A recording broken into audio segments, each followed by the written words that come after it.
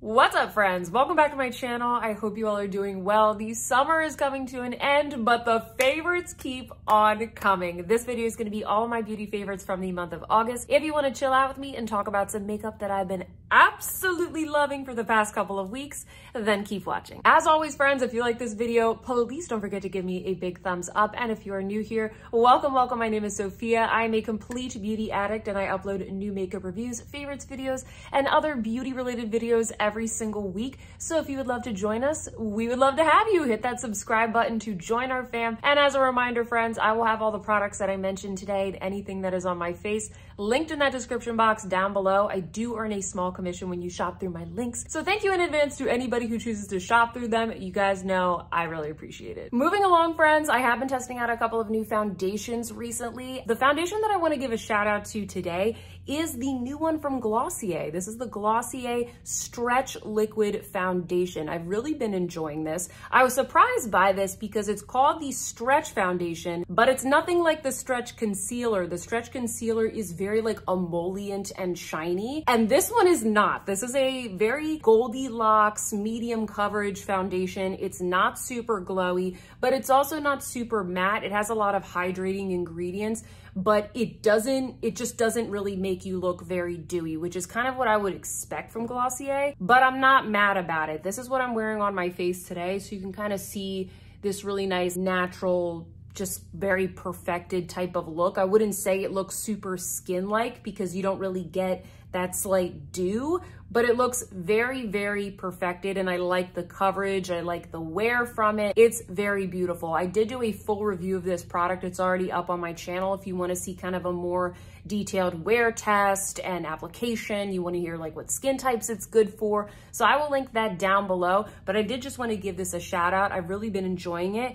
And I also really like the packaging. It's like very weighty and luxe. I picked this up at my local Glossier boutique, which we now have on Newbury Street in Boston. And I have shade light 2. So I'll list that in the description box in case we are shade twins. Concealers. I have 2 concealer favorites for this month, and I don't think anyone's gonna be surprised. One of them is the new Makeup by Mario concealer. I was looking on Sephora and the reviews of this are not good. I don't know why. So I need you guys to tell me if you like this concealer. I'll be honest, I have not watched another review. I just tested it out myself and I really like it. I think it goes really well with the Glossier foundation actually, because they both are a decent amount of coverage, but not like, you know, like old Instagram style, super high coverage, super matte. And then they're not like serum-y, glowy, you know, don't last that long, needs a lot of powder. They're both kind of in that very similar category. It gives me some blurring. I don't find that it creases. I don't find that it dries out my under eyes or anything. I've gotten no reaction from it. I really like it. I think it's a really good standard concealer. It has a very creamy texture. It's very easy and effortless to apply. I don't think you need to set it. A lot of people have agreed it is kind of like self-setting. The only caveat, like the only complaint that I have about it is that the shade range is a little bit weird. The first color that I got was way off, and so I decided to get the shade 180, which is light with a slight golden undertone, and I feel like it works pretty well for me right now. I am a little bit tanner. I got a little bit of color this summer, even though I've been wearing my sunscreen, and I feel like this one works really well. The other concealer that I've really been liking, which is a different texture, is this one from Chantecaille. This is the Camouflage Stylo Anti-Fatigue Corrector pen. I've been wanting to try this one for a while, but every time there's a sale or I'm picking something up from Chantecaille, it's always sold out. I don't know why, but you know what? It's really nice. This is a really good concealer if you have dry skin or mature skin, if you just overall want something that's very hydrating. It comes in one of these click pens. You just punch it on the other end and then it comes out. It's very easy to apply, very moisturizing and blurring. It's very similar to the Clé de Peau concealer that comes in the click pen, that very famous one that everybody loves. I like that one too, but you know what? I think I like this one more. I think I like this one more, guys. I think I like the Clé de Peau more to put in my purse for like little touch-ups here and there. But this one, I think it's not as thick, and so for something that's in a pen, it's easier to spread around your eyes, but still gives the same amount of coverage and blurring. It's a really beautiful concealer. And once again, you know, if you have something like this in a click pen, it's really easy to bring around with you in your purse for touch-ups and that kind of stuff. So a lot of times what I will do is that whether it is Chantecaille or Clé de Peau, I'll use the stick concealer to do my makeup, and then I will bring this to do like my little touch-ups throughout the day. So yeah, I really like this. Good job, Chantecaille. Speaking of Chantecaille, look what else made it into this video. This is from the Wild Mustang Collection that I said I wasn't gonna pick up, but then so many of you told me that you wanted me to review this collection, and I didn't pick up the whole collection. I was pretty good, but I was in Saks. It was tax-free weekend. I was feeling spendy. I didn't really buy anything else, okay? I was good. I just bought a birthday gift for my friend and I bought this, okay? And you know what? I really like this. I think this is the first Chantecaille eyeshadow that I actually like. Not that they are horrible or anything, but they're very expensive. The eyeshadow singles, I think that these are $48, maybe with tax. They're around the $50 mark, which is absolutely insane. But hey, I do really love the cute little horsey on the front, and the shade that I got is called Pinto, and it's a beautiful, cool toned, nudie mauve. It's not quite a gray, it's not quite a brown, it's not quite a purple. It's really beautiful, and the shimmer is very subtle. I did use it as a topper in the center of my eye today, but I also recently did a get ready with me where I put this all over the eye, so I can link that video down below. I feel like you don't get too much fallout from it. This formula feels a lot smoother and less chunkier than the other two that I purchased from the main line. When I first started the brand, I bought two of these. I can't remember. I think it's like the lion and the cheetah one, and they're nice. But like I said, for $50, I just didn't really get it. So yeah, guys, I really like this. I wanted to give Chantecaille a shout out. I do really enjoy this. I still think you should try and get this on sale because they are just so expensive. I wanted both of the shimmer ones, but even I didn't want to spend that money on two single eyeshadows. But hey, it's cute. I do really like it. Next up, I gotta show a little bit of love to the new redimensioned Hydra Powder blushes from RMS Beauty, or I should say the 3 new shades that they launched. They did kindly gift these to me, but this isn't sponsored or anything. You guys know I love these. I already did a review of these and all the new stuff from RMS here on my channel if you want to check them out. Spoiler alert, I really love all the shades, but my favorite shade is this one right here. It is called Cœur Royal. This is what I'm wearing on my cheeks today. This is the best one, I think, for fall, because it goes good with all of those kind of fall berry tones, a berry lip like the one that I'm wearing today. But it's great if you don't want anything too bright. In one of my recent Get Ready With Me's, I tried on that beautiful bright berry blush from Patrick Ta, which I do really like. But if that is like too intense for you, this is a good option because these are pigmented, but they're very buildable. And of course they give you like this like beautiful radiance. I love these. And of course, every time I use it, I want a Cœur Royal. I love pretty much anything with champagne and bubbles. And then the other favorite that I have here from RMS are the new Eyelights. So I reviewed the 3 new shades, but this is the first time I've ever tried this formula, and I actually really like them. I don't know why, but I was kind of thinking that, you know, just because RMS has a lot of other cream products that are very like emollient, more like coconut oil based, I was thinking that maybe these would be similar, but they're not. These are a really beautiful long wear formula. They are crease proof. I showed you guys a couple of tips for application in that video, so make sure you check that out for more details.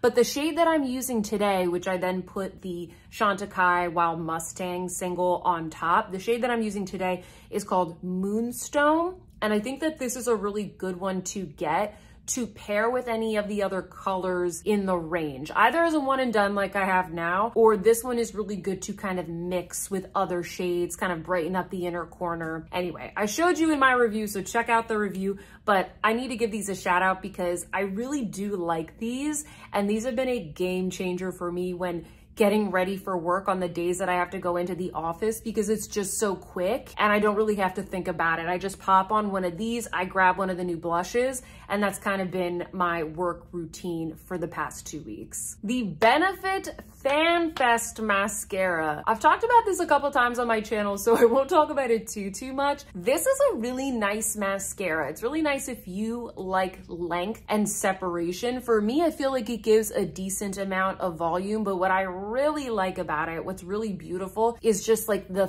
fanned out look that it gives my lashes. I don't even really think that I need 2 coats, but I do 2 coats just because, I don't know, I like really bold lashes. This is a very beautiful mascara. I also like the fact that even though the wand, it is curved, it's not so exaggeratedly curved that it makes it hard to apply.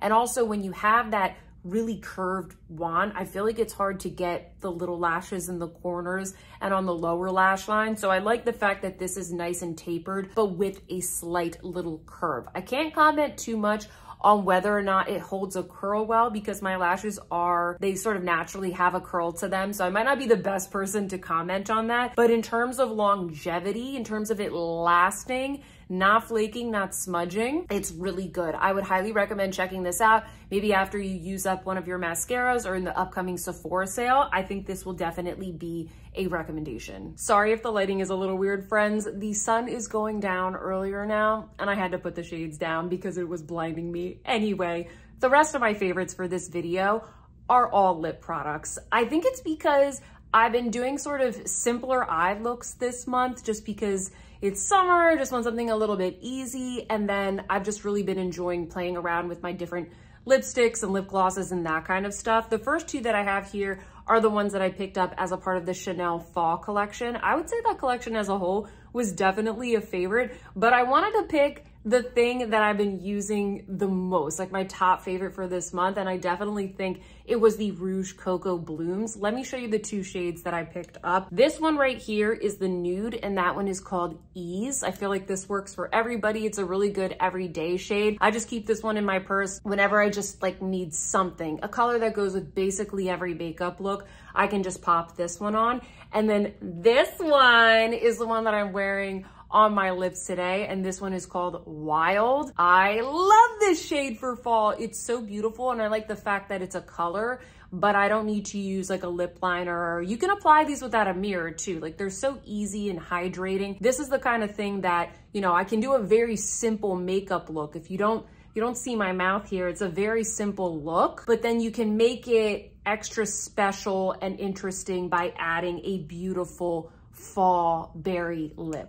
Who doesn't look good in that? So beautiful. And then the other formula I've really been liking is this new one from Dior. This is the Rouge Dior Forever Liquid. These are the new liquid lipsticks, but they're shiny. They're not drying. So if you are intrigued by liquid lipsticks, but every time you try them, you just like, you can't really get behind them because they're usually matte, you might want to check out these new ones from Dior. I have the shade Nude Touch. It's a little pinkier and deeper than Ease right there from Chanel. And these, they're so interesting. Like they just last and cling to the lips, but they never get gross. They never get dry. They're beautiful and shiny. I can link the video down below where I did the demonstration of that shade so you can kind of see what it looks like on me. Really, really like that formula. Also, I really love the Prada lipsticks. I think last time I did a favorites video, I might have just reviewed this collection. Everything from Prada Beauty, I absolutely loved, but the lipsticks are definitely my top recommendation because there's a shade for everybody, and there's also a soft matte formula, and then there's the hyper matte formula. And I explained the difference between all of them in the demo and in the review and everything. But long story short, I really like both of the formulas. The one I wanted to swatch here just for comparison is called Fauve. I recently demoed this one for you. That's what Fauve looks like. So these are all of the 3 nudes that I've been rotating between. It's kind of like the matte version of the Dior Nude Touch. Maybe like a little bit lighter. Oh my gosh, these formulas are so good. I think that this might be one of my favorite matte lipstick formulas ever. They do set down a little bit more than like the Lisa Eldridge, for example, but they feel very comfortable. They don't feel drying at all. Speaking of Lisa Eldridge, the last favorite that I have in this video is the one shade that I picked up in the Velveteen Liquid Lip color. I only got one shade because I already do have a lot of the shades that she released in this formula in the regular bullet lipstick formula, but I did pick it up in the shade Rain, and that's because I've been wanting this color for so long. So I was very excited that she released it in this color. Oh my goodness, I'll show you a demo of me applying this. This is a stunning color. I know she calls it a rain-soaked rose.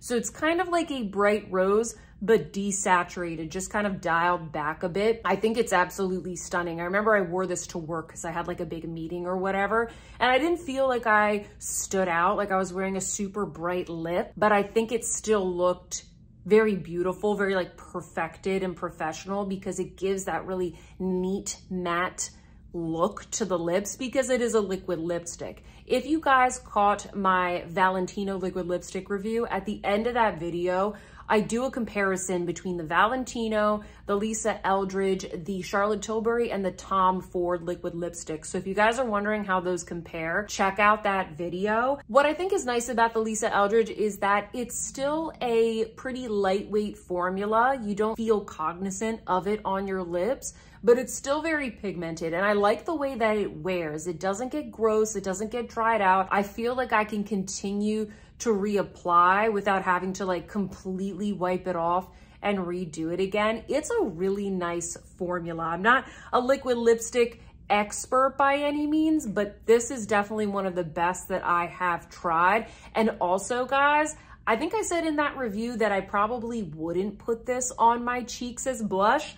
I was wrong. Oh my goodness, I was wrong. I've been doing that. I was like, you know what? I gotta try this out. This looks so good on the cheeks as blush. It's not gonna blend as seamlessly as like the Valentino ones, but wow, does it last? It lasts all day. So what I do is I put this on the lips and then I put a little bit on each cheek, blend it in real well. I do a little frosty eye just like this.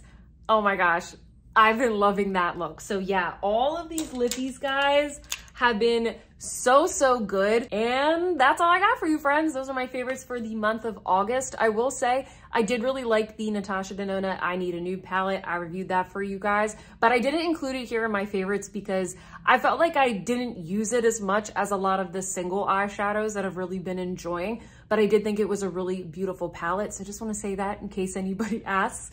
And now it is your turn, friends. Sound off in the comments down below and let me know what were all of your favorites from the month of August. What have you been loving lately? What new releases are you looking forward to? If you like this video, please don't forget to give me a big thumbs up. I would very much appreciate that. Subscribe if you haven't already. And with that, friends, I hope that you see some beauty in your day, and I will see you in my next one. Goodbye.